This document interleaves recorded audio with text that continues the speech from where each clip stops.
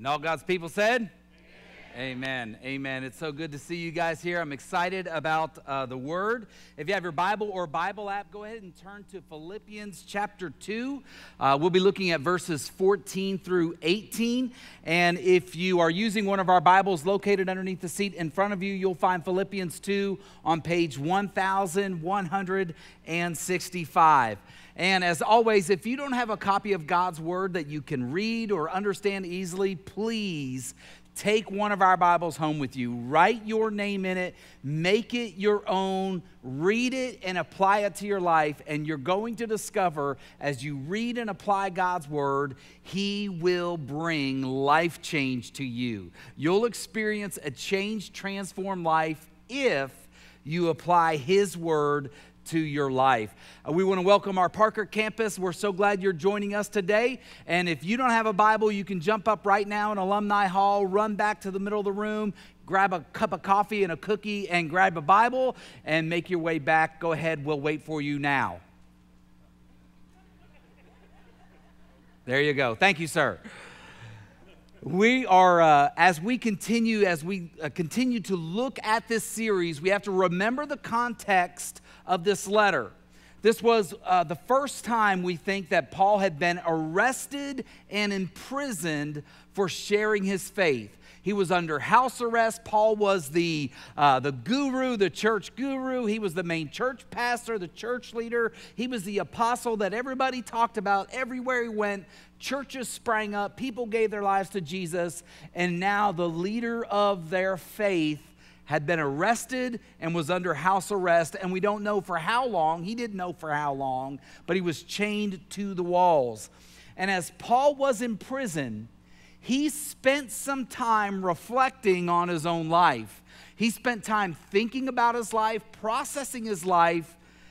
And I believe that as he wrote to the Philippians, as he wrote to the Philippian believers, he challenged them to also think about and consider how they're living for Jesus.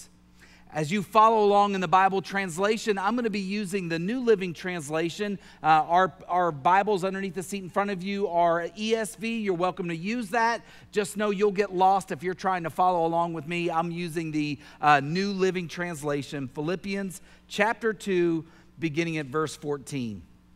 Paul writes, "Do everything without complaining and arguing." Should we stop there?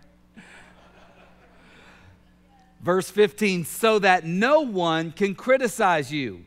Live clean, innocent lives as children of God, shining like bright lights in a world full of crooked and perverse people.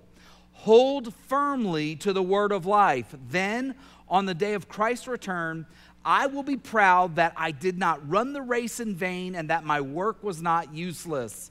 But I will rejoice even if I lose my life, pouring it out like a liquid offering to God, just like your faithful service is an offering to God. And I want all of you to share that joy. Yes, you should rejoice, and I will share that joy." Now you see, Paul's reflecting, and he's thinking about his life in this moment. And he's wondering, maybe he's going to die, maybe he's not. And if he is going to die, he's saying, hey, my life is being poured out like an offering, but I don't want it to be pointless. I want my life to matter. And it's going to matter, he says, if you do these things that I'm telling you to do. In this passage of Scripture, Paul gives 4 simple instructions for followers of Jesus to apply to your life, to our lives. And this first idea that I want to point out to you is found in Philippians 2, verse 15. As you look at verse 15, Paul said, "Live clean, innocent lives as children of God, shining like bright lights in a world full of crooked and perverse people." And if you're able to underline in your Bible right now, I want you to just underline the part. It might say shining like bright stars. It might say shining bright like bright lights. Shining like stars, whatever it says in the area of illuminating, underline that portion. God created you to shine like a star. God created you to shine like a star. Tonight, I want you to drive outside the city limits. I want you to get out past the city lights. I want you to take a look and gaze up into the sky and look at all the stars that you see. And the only reason why those stars are shining so bright is because the sky is so black. The sky is dark, and that's why we are able to see those lights. A star shines because of the darkness around it, and you were created to shine in a world that is corrupted and filled with sin. Have you ever noticed that people around you sometimes use foul language? Have you ever noticed that people around you sometimes brag about an affair or brag about cheating on their spouse, or they boast about their possessions and they talk about all their money? Have you ever noticed that people get very prideful around you? Not you, but other people. They act mean sometimes, and they're cruel, and sometimes they're just hard to get along with. Have you ever noticed that? God has placed you right smack dab in the middle of this dark world to shine like a star and to point other people to Jesus. Isn't that incredible? Shining like bright stars, as he says in verse 15, in a world filled with crooked and perverse people.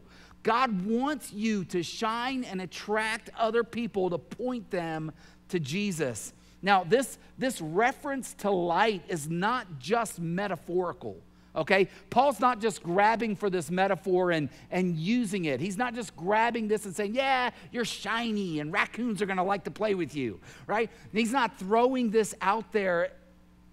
Jesus said in Matthew 5:16, let your light shine before others so that they may see your good works and glorify your Father in heaven. When you do good works, you are shining the light of Jesus. Your good works in the middle of a dark world, in the middle of a selfish world, points people to Jesus. They get blown away. I can't believe that you're serving in that capacity. I can't believe that you're serving in our schools or serving in this children's ministry, or that you're out in Havasu picking up trash on the side of the road. Why are you doing that? Good works shine like stars, so people will see your good works and give glory to heaven. Paul also wrote this in Ephesians 5:8. He said, for once you were full of darkness, but now you have light from the Lord. So live as people of light. There is a light that is within you. It is from the Lord. See, the moment that you became a follower of Jesus, and that is when you understood that you were a sinner and that Jesus accepted your penalty on the cross, he died in your place to forgive you of your sins, and you surrendered your life to God and received Jesus Christ as your Savior, in that moment, you were given a light from the Lord. In another place, Paul said about that light in 2 Corinthians 4:6, for God who said, let there be light in the darkness, has made this light shine in our hearts so we can know the glory of God that is seen in the face of Jesus Christ. How incredible is that? That the God who said, let there be light at the first of all creation, the moment you surrendered your life to Christ, he said, let there be light in you. Let the light of Jesus Christ shine in your life. It's so profound that the light of Jesus is in every follower of Christ. And so the question that I have for you is the same question that I ask myself on a regular basis.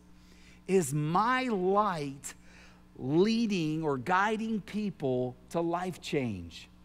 Is my light that I know I have, I've been assured of that because I have the Spirit of God living in me, is my light guiding people to life change? Is this light within me shining out for others to make a difference in them? Am I pointing them to Jesus? Because you and I were created to shine. You and I were created to stand out, to go against the grain, to look different, to believe different, to act different, to live differently from the rest of the world. We were not changed and transformed by Jesus to think, look, and act just like everybody else around us. Jesus said in Matthew 5:15, no one lights a lamp and then puts it under a basket. Instead, a lamp is placed on a stand where it gives light to everyone in the house. The light that the Lord has placed in your life is a light that is supposed to radiate to all those around you. Now, it's certainly not a dark room this moment. It's not dark, but there's still a match. Every one of us in this room can see this match. Even with these lights on, you're able to see this light. And Jesus said, look, nobody lights a light and then puts a basket over it. Nobody lights a light and then closes it up. It burnt my hand.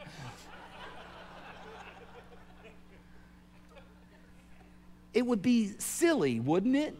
To say, hey, the power's out. Let's light candles, and you light candles and then you cover them up. It doesn't make sense. And the light that Jesus has placed in you is a light that is supposed to shine and radiate out. It's more than just a metaphorical statement.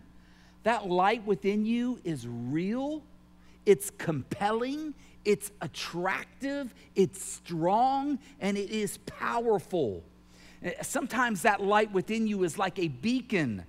Your light warns others of dangerous activity. Hey, I wouldn't do that if I were you. Sometimes your light is like a searchlight searching for people who are in need of Jesus. Sometimes your light just illuminates the way for other people in this dark world.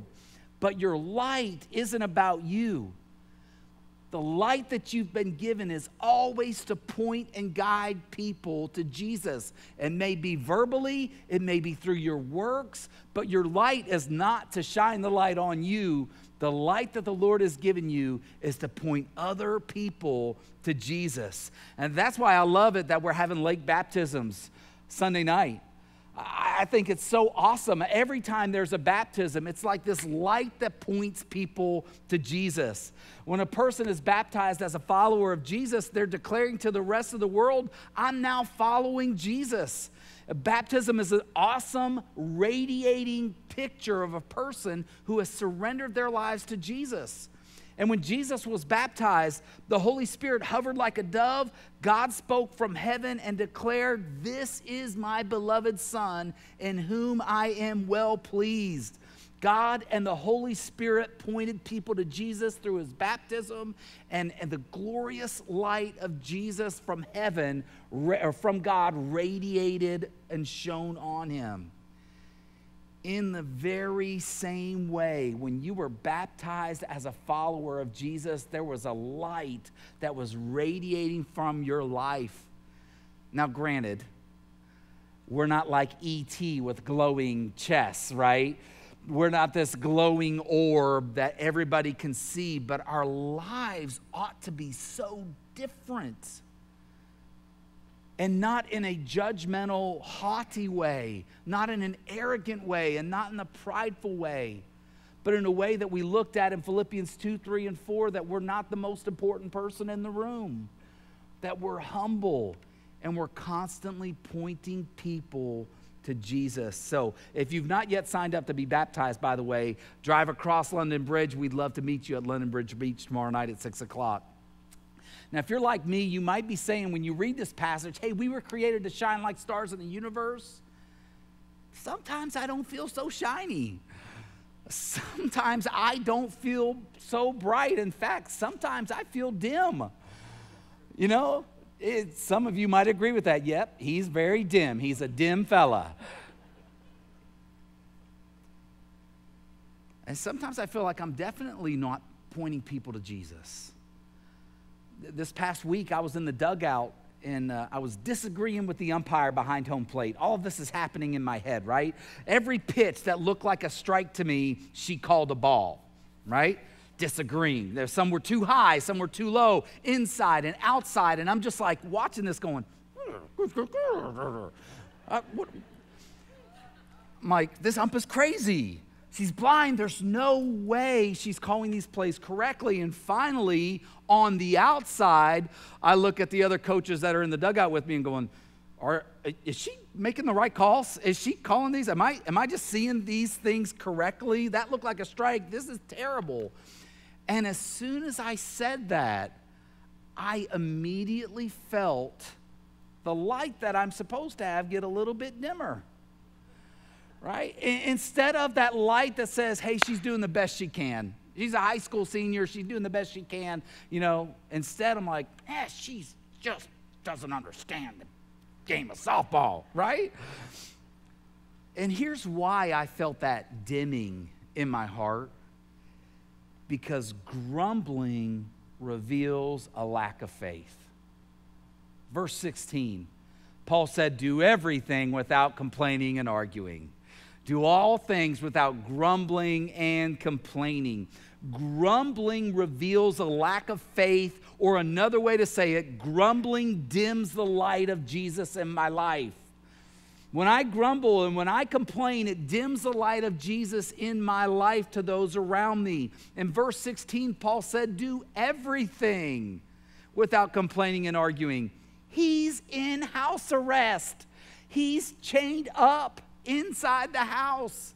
And he's telling them, do everything without complaining and arguing.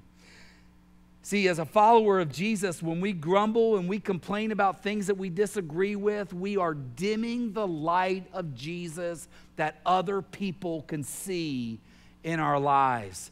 Grumbling actually reveals to the world that we really don't believe that God is sovereign or that God is in control. Grumbling reveals to the world that we are not dependent upon God to carry us through the difficult situation that we're facing. Grumbling and complaining reveals to people around us that we really don't believe that all things work together for good to those who love God and to those who are called according to His purpose. If you've ever walked into a movie theater, I love the whole Marvel series, the Avengers series, I love all that. Go and watch a movie. What you enter into is a suspended belief. You know what's happening on the screen is not real, but you still get excited about it. You might cry for a sad movie, you might cheer for a happy movie, but you watch a movie and the story and the emotion moves you. Why? You suspended your belief. You know there's no such thing as Superman, but when he rose back from the dead, you were pretty darn excited about it. You suspended your belief, and I think what happens sometimes when we grumble and sometimes when we complain, it's as though we enter the stage where we're suspending our belief temporarily that God is in control, that God is going to work all things out for good. So let me ask you, is your light pointing people to Jesus, or do you complain and grumble so much that people actually wondered if you have stopped trusting in God? So if you raise your hand questions, bear with me, deal with it. If you don't like it, don't vote for me.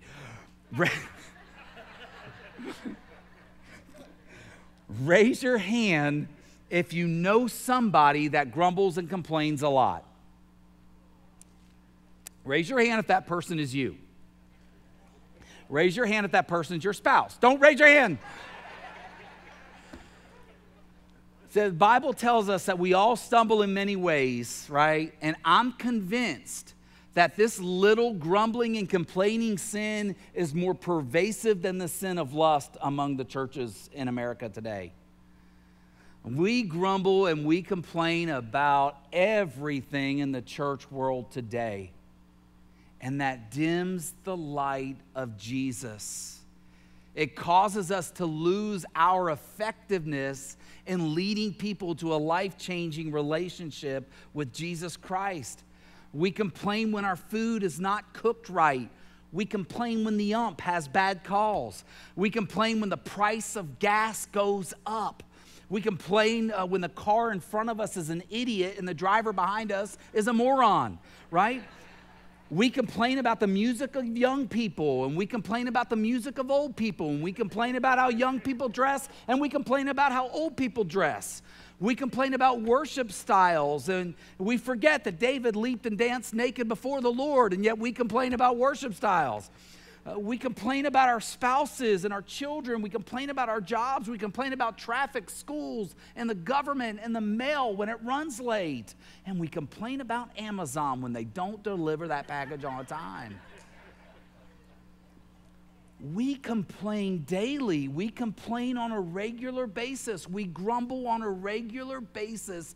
And what that says is we really don't believe that God has promised to guide us, to bless us, to protect us, and lead us. It dims the light of Jesus in our lives, and I don't want that for you. I don't want that for me. So how do we keep on shining? Well, the answer's here in verse 16. Look at what Paul wrote. Philippians 2:16, hold firmly to the word of life. Hold firmly to the word of life. See, the application of God's word produces joy. When we apply God's word to our lives, it produces great joy in our lives.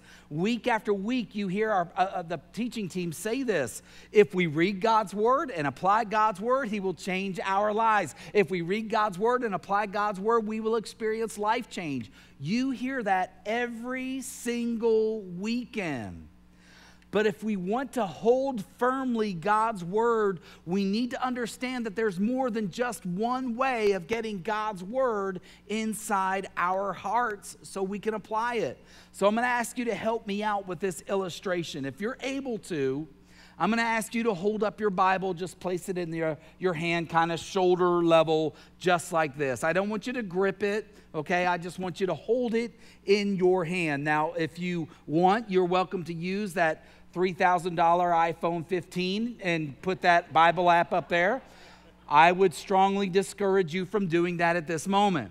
If you want to be involved, you can reach under, grab a Bible from underneath the seat in front of you and use that. But place that Bible in your hand. Don't grip it. Now, if you're sitting beside somebody that has their Bible raised, all I want you to do is reach over and take it out of their hand. That's it. Reach over. Take it out. Was that difficult? That wasn't hard to do at all, was it? It was very easy. There are 5 different ways that we can actually get a better grip and apply the word of life to our lives that I want to share very quickly with you. And we're going to be able to use our hand to count the ways, okay? The very first is the pinky finger, which is hearing the word of God. Do you know that we remember about 10% of what we hear? So if all you ever do is, for your growing in your faith, is hear a sermon on the weekend, you're only remembering 10%. Okay, so if you say, well, I go to church, well, that's not enough to really hold fast the word of life, but it helps, right? It helps. The pinky still has helper, right? The next finger is your ring finger. What I want you to remember about the ring finger is that is your reading finger, okay? You got your hearing finger and your reading finger. You remember about 20 to 25% of what you read, you actually remember. And then we have the ring finger. The middle finger. Sorry, I'm averse to saying middle finger in church. You have your middle finger. That middle finger stands for studying God's word. We remember about 35 to 55% of what we actually study, okay? So we got 3 fingers right now. We got what we hear, what we read, and what we study. And the index finger, or the pointer finger, is memorizing. How much of what we memorize, do we remember? 100%, right? 100% of what we memorize, we remember. So there's 4 different ways that we have to get God's word into our life if we're going to apply it. And the thumb is the thumb of meditation. Meditating on what we read, meditating on what we hear, mixed up those fingers, meditating on what we study, meditating on what we memorize will do what? Will give us a firm grip on the Word of God. You see, if you're drifting in your life and in your relationship with the Lord, and if you're always bouncing around, maybe you're hearing or maybe you're reading, maybe you're not applying God's word all the time. When you begin to meditate and think about the sermon, and you begin to meditate and think about what you've read, when you meditate and you think about what you've studied, when you meditate on what you've memorized, you are holding fast the word of life. Then what's going to happen next time you feel like complaining and arguing is Philippians 2:14 is going to come to mind, because you've memorized it, and you're going to say, do all things without complaining or arguing. Right? God has called us as followers of Jesus to hold fast to the word of life. Now, is the word of life referring to Scripture?